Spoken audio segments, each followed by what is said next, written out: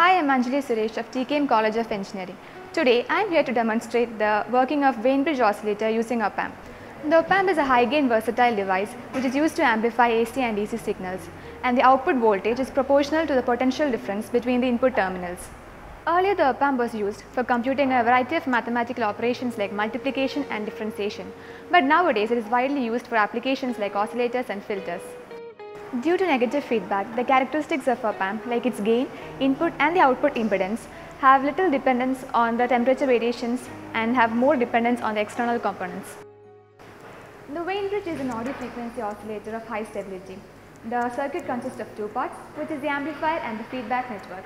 The feedback signal is given to the non-inverting input terminal of the op-amp. Therefore, the circuit works as a non-inverting amplifier, and the feedback network need not provide any phase shift.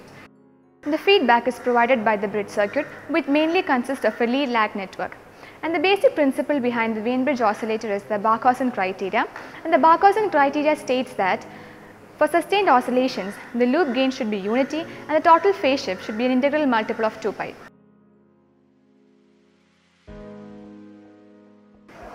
Now, this is the circuit of the Wein bridge oscillator. The op-amp used here is 741, and this is a pin diagram of op-amp 741.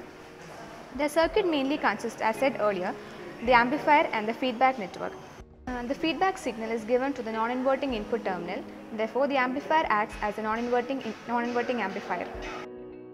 A beta is equal to 1, where A is the gain of the amplifier and beta is a feedback factor. To achieve unit gain, the value of the resistance RF is adjusted by the potentiometer. Since the amplifier acts as a non-inverting amplifier, the phase shift provided by the amplifier is 0. And in the feedback network, as already said, it consists of a series RC network and a parallel RC network. The phase shift provided by the series RC network is cancelled out by the phase shift provided by the parallel RC network. Therefore, the total phase shift is 0 and which satisfies the Barkhausen criteria. This is the circuit which has been set up on the breadboard. And now let's analyze the circuit.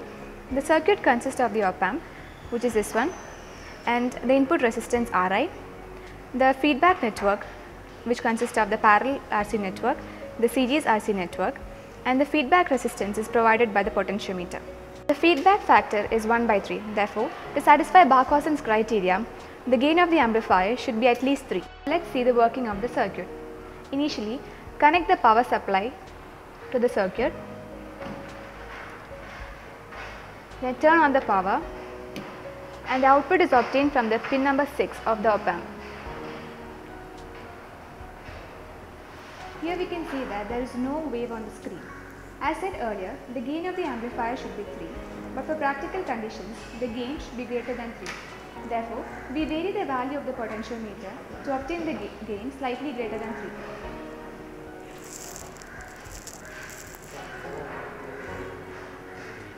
By varying the potentiometer, we obtain the wave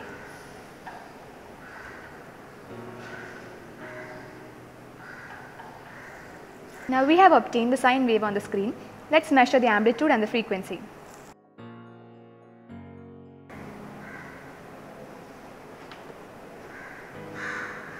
The circuit was designed for 1 kHz and the obtained frequency is 1.09 kHz.